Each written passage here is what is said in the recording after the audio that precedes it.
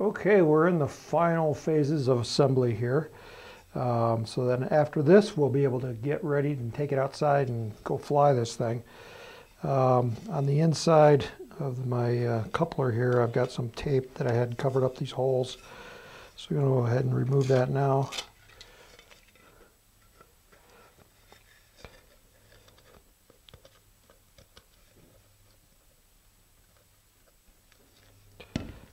Alright. Okay, so all my holes are unplugged. I'm going to go ahead and take the shear pins out of the nose cone because we'll need to take that off.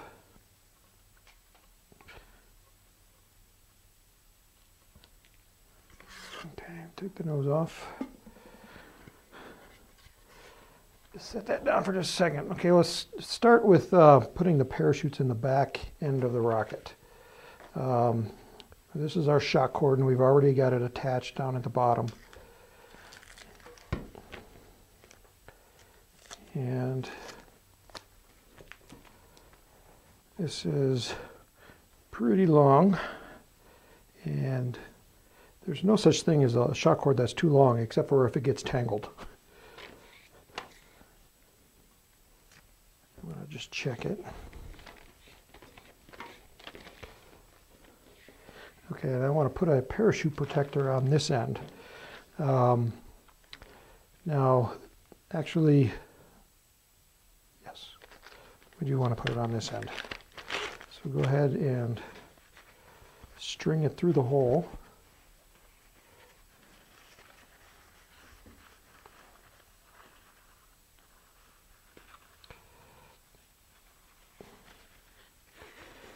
And you'll want to go back through, because we don't want this shock cord protector to slide along the shock cord. So now it's kind of anchored in one spot.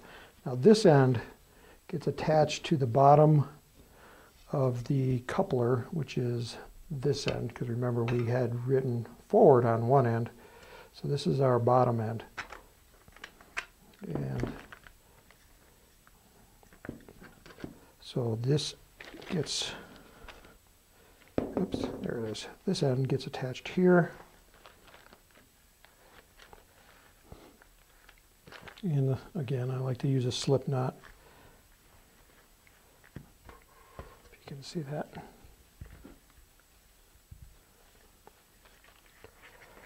Okay, so then when it cinches down, it pulls that knot tighter and tighter, which is good. And then I'm going to put tape around the excess like I always do. This gives it a little extra protection and make sure that it's a little harder for anything to come undone.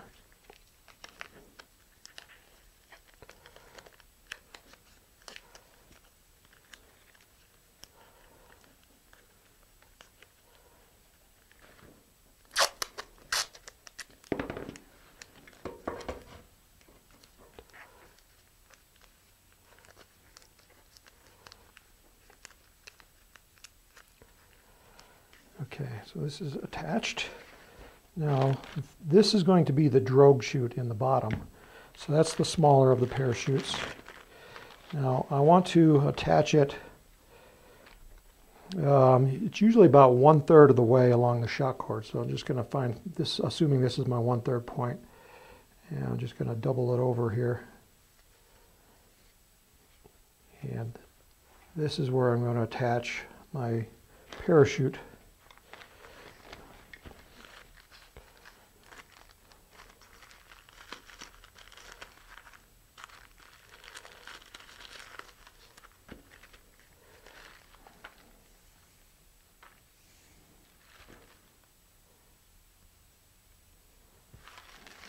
Okay, so there's the parachute.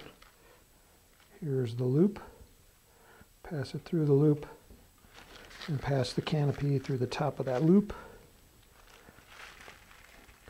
And it's going to be like that. And you'll want to check, make sure your parachute opens before you go and launch it.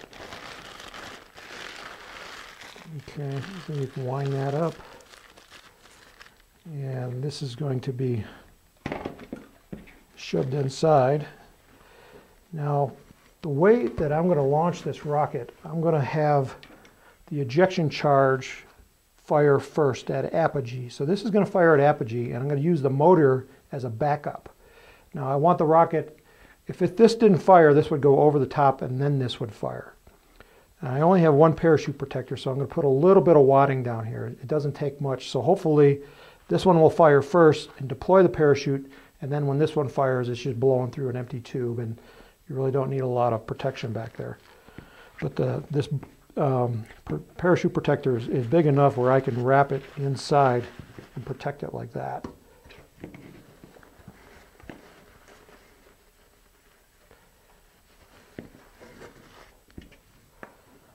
So I want to make sure that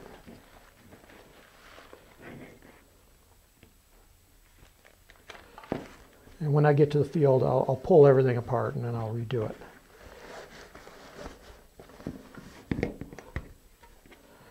Okay, so that's that one. Now the top one is going to be, when we assemble this, everything together, remember this is going to be forward, and this is going to be forward. We'll assemble the E-bay, and then all this will be attached. So here's the second shock cord. And again, we're going to pretty much attach it the same way we just did at the bottom.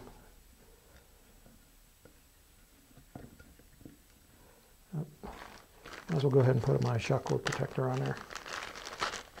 So I want my shock cord protector close to this end because this has the ejection charge on it.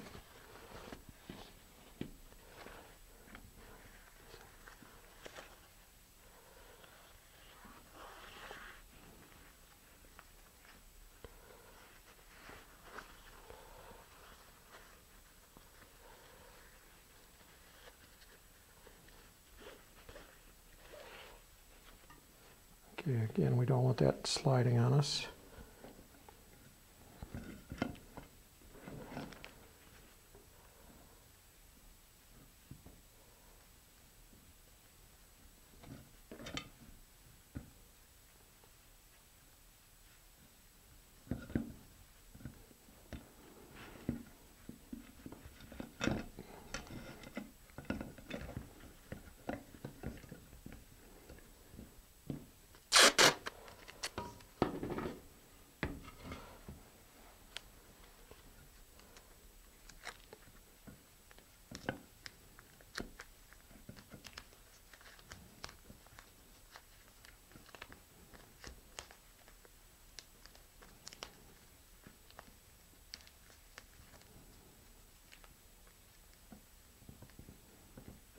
Okay, this is going to pass through, this end of the rocket is forward, so that will pass through there.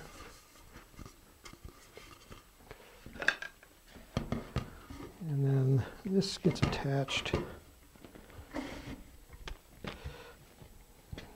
this end gets attached to the nose cone.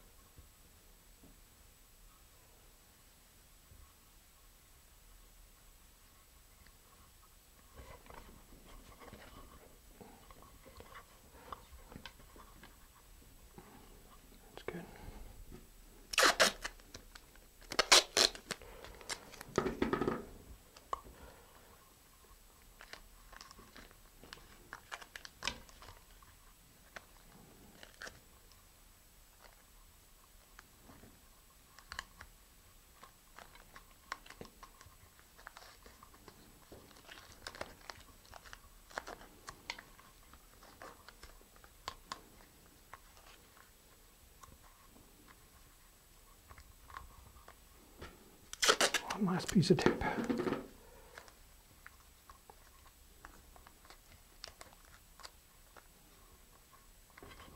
Okay, that's not going nowhere. All right, so now this will be shoved into here. Oop, forgot the parachute. Okay, the final parachute. Again, as we did before, we want to find approximately 1/3 of the length of the shock cord, and I'll assume it's right here. Tie a knot to it through it. So we got a little hole, and that's where we're going to attach our parachute.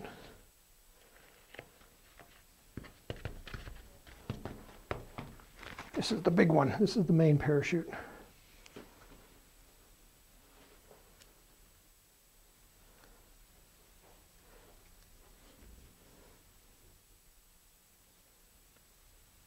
And this is how you attach it, like we did before. I would stretch all these out, open things up, make sure nothing's twisted in there. But I just want to show you how to attach it. So again, you put it through the hole.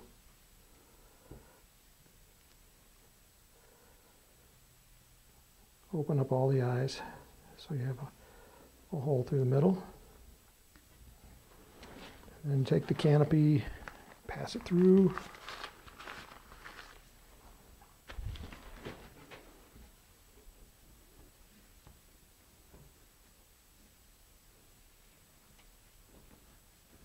There you go.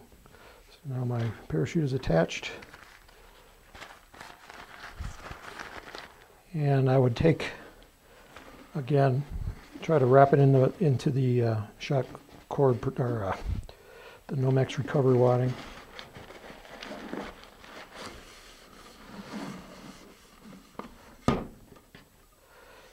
And then when we get to the field, we'll pull everything apart, inspect it all one last time, and then get ready to launch.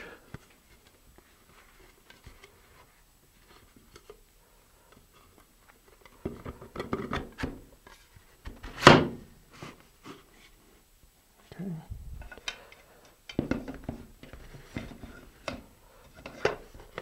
That's going to go in there like that.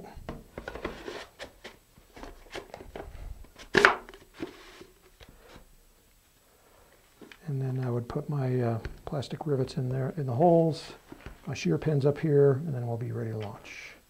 So the next time you see me, we'll be out on the rocket range.